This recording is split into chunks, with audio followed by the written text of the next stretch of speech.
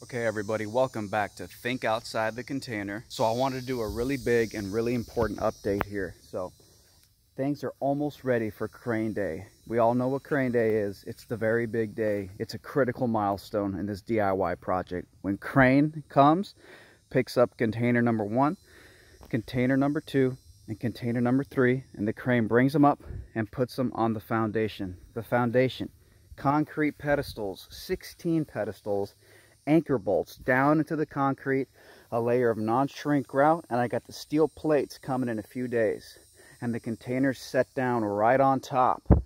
Now I know some of you guys are probably wondering where the long form, fully detailed episode breakdowns of the building of the foundation is. Those episodes are going to come out soon, but I just wanted to give you guys sort of a real-time quick update. I'll keep you guys posted. Thank you so much for watching.